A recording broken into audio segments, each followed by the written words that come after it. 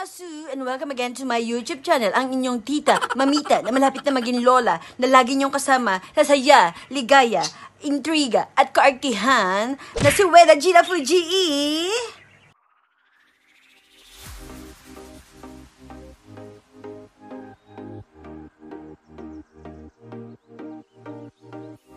At nandito na naman po tayo sa loob ng bahay because dumadami po ang corona sa labas. Kaya ang gagawin po natin ay magmumukbang tayo ng mga paborito kong mga chichirya! Yay! Oh my God! And before we start, ito na po yung aking mga paboritong chichirya na sana ay mainggit ko kayong lahat sa dami nito. Siyempre, ang katapat niya ay isang basong kape na paborito ko, na tinitimpla ko po siya. Ay, hindi po siya instant coffee, kaya masarap siya. Perfect ang coffee ko, kaya dapat perfect ang aking chichirya! Yay! So, before I start my chichirya hindi huling to eh, chichirya eating, ay magtatawag po tayo ng ating Q&A.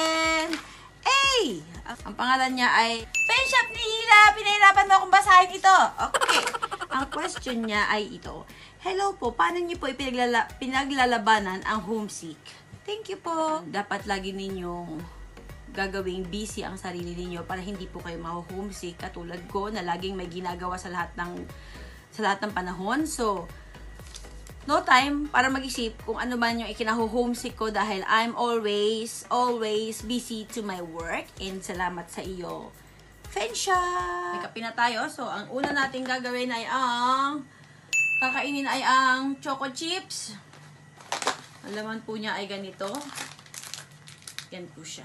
So, tirahin natin siya. Choco chips! Ganito pa. Yan. Wow!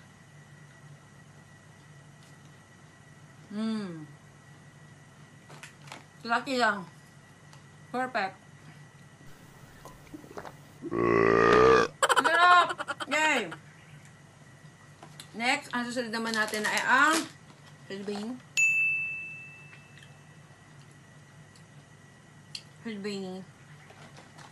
Ang laman niya ay para siyang chocolate cake daw ang pangalan. Chocolate cake. So, tirahin natin to. Open tayo. Ganito siya. Ito nga gawin natin. Open natin din.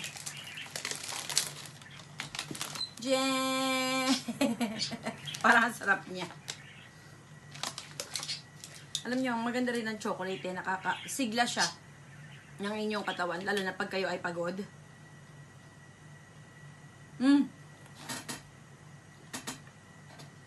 Perfect. For snack. Ang 1 year ko na na ito. Okay. Next natin ang Oreo. Alam mo yung Oreo. Bata pa lang ako, paborito ko na ito. Teka, kape muna. Ang Oreo, paborito ko ito noon pa. As in, let's try to open. Oreo.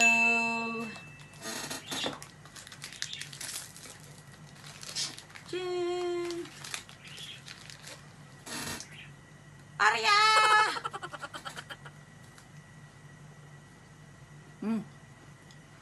Oreo nga. Perfect. Kaya kahit may tabako, hindi ako mahilig kakainin ko siya ng dire-diretso, hindi ako. Unti-unti lang.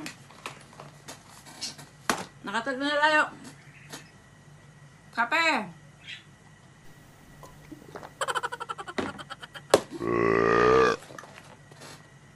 Custard cake! So, open natin to. How to open? Wala. Yan.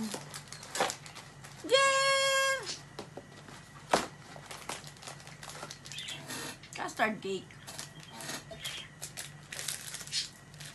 Ito po yung laman niya. custard cake. At mabango siya. Hap.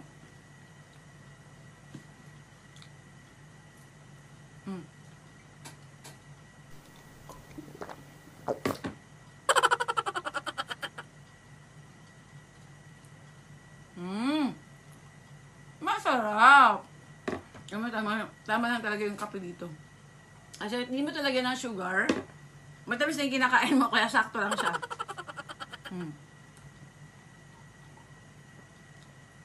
Custard cake, perfect.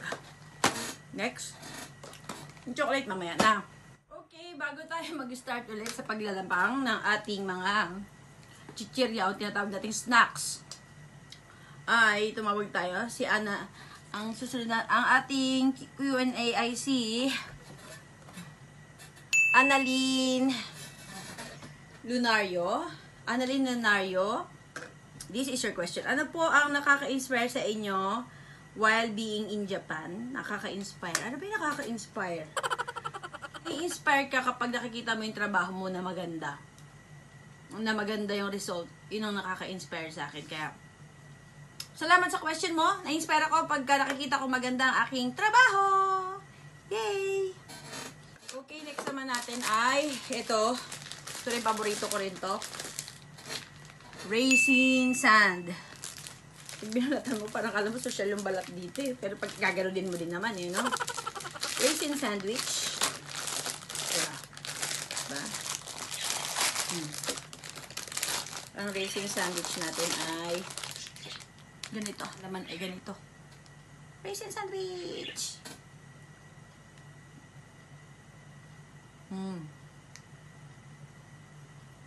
Sarap. Masarap siya in fairness May raisin sa loob. Sarap. Raisin sandwich. Masarap. Next. Kape muna. Perfect. Crunchy. Ay, crunchy pala to. Crunchy.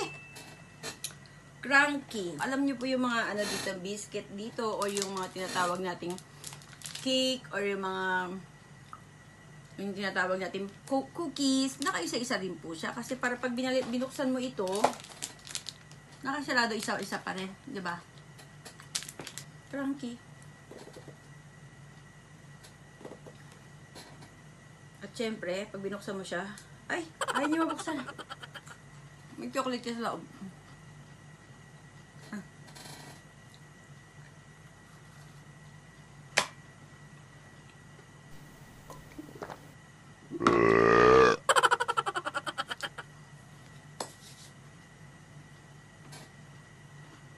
Hey!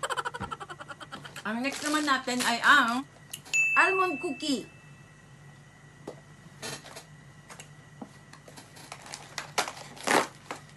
Ganun din po siya. Almond cookie. Wala siyang palaman sa loob. Cookie lang siya. Pero nakalagay sa kanya ay almond.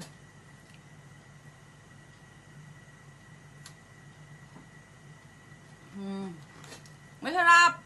Oishi, masarap!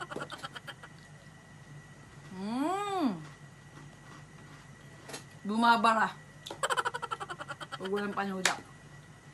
Our next is Pleasure Sando. So, try natin to. Ano yung laman niya sa loob. Ganito siya. Ang cute naman ng color. Blue.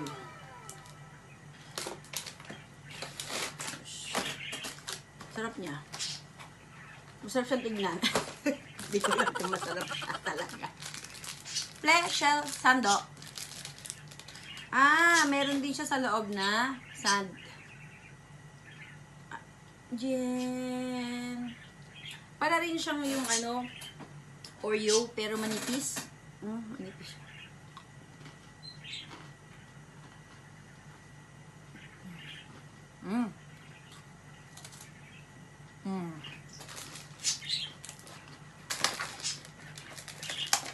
Yeah. Yes, ano, may pagka cream siya. Kung sa atin, release ko ang lasa niya. Release ko. Next. Choco Mirse. Okay. Subukan natin. Ano na naman siya? Ay, blue ang laman niya. Meron siyang chocolate. Loob. Yan! Marami pa dito! Choco Merce. Oh.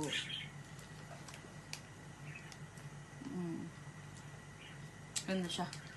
Ganda ng itsura niya. Soft siya. Cookie.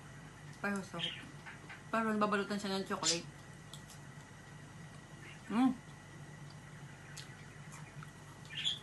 Okay.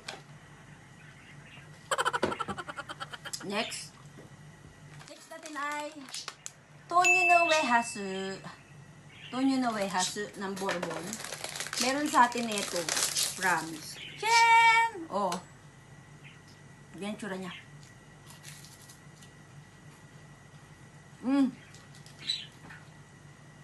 Meron nga atin na to. Sarap. Hindi yung perfect sa coffee talaga. Pero, may pagka-butter, peanut butter yung lasa niya. Triple nuts. Triple nuts.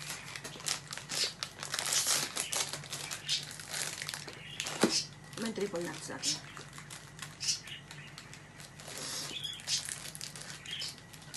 Sa isa nakaganito siya. No? Sinisipon ako sa sobrang tayo. Ang picture niya. Diba meron tayo sa Pilipinas nito? Triple nuts.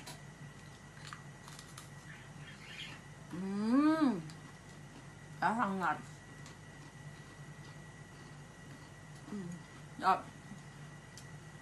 Triple nuts. Masarap. Masarap.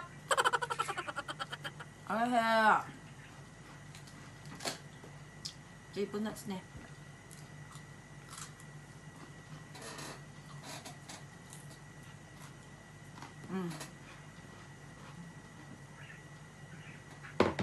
Kape. Next. Hindi na lang. Get you. Chocolate.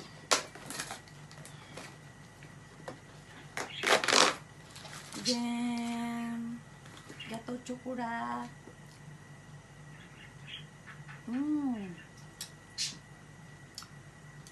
Sarap siya. Morinaga. Okay. Ang next naman natin ay ang pretzel.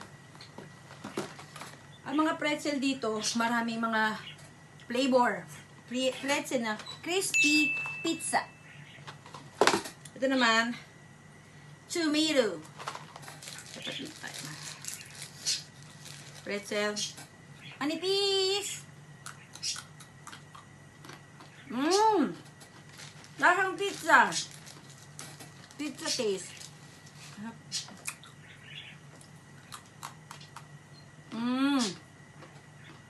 Top.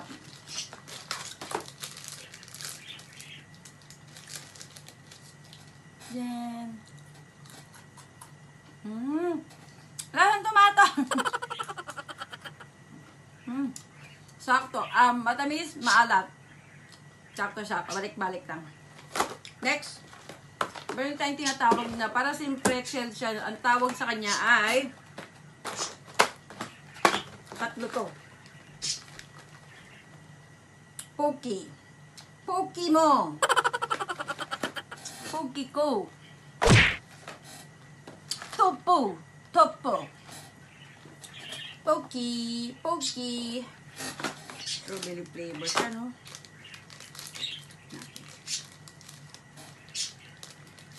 Jam. Huwag niyang kumain yan. Bum, bum, bum, bum. Sarap. Strawberry flavor. Next. Okay, ang pang-third na Q&A natin ay si Claire Jane Carlos or Bengshi. Criminology student po ako ngayon. Mga batas po ang pinag-aaralan namin. I just want to know lang po, iparehas po ba ang batas sa Japan at sa Pilipinas? Legal po ba dyan ang death penalty? Dito sa Japan, may death penalty dito. Kapag marami ka na, kunyari, pag isa lang, hindi pa ata. Pagka may bilang yung napatay mo, ay, naku, nakakatakot naman yun, kumakain ako. Yung bilang na nagawa mong kasalanan, depende yun sa magiging death penalty mo. Hindi. Alam mo siya, ganun naman, alam ko alam yun, pero, but of course, huwag tayong gumawa ng kasalanan para hindi tayo mag-isip ng masama. Okay? That's all. And our last, I see Trisha Tequila, hello. Anong pagkain ang sobrang nakakapagpalusog sa inyo? Anong pagkain ito? Anong papalusog sa akin? Chichirya, okashi, at kung ano pa, snacks. Nakakataba po yan. Kaya, paliti tayo tumaba. Nakatulad ko, konti lang ang pagkain ng matamis. Okay? Always, kakain kayo ng 3 times a day. Huwag masyadong maraming matamis. And, sa dami-dami nito nakain ko, sobrang nabusog ata ako. Kahit hindi na po ata ako kakain ng panggabihan. Masyado po akong nasarapan. And before I close this channeling, I want to thank everybody for always watching my vlog. And sana always watch po ninyo. At marami pa po akong maiisip na iba-vlog sa inyo. At sana mag-enjoy kayo sa vlogs ko. And, of course, salamat sa mga Wedda's Angels. Sa lahat sa inyo, maraming salamat. And wala na po akong masasabi sa inyo sa pagpupush ng aking YouTube. And thank you! Bye!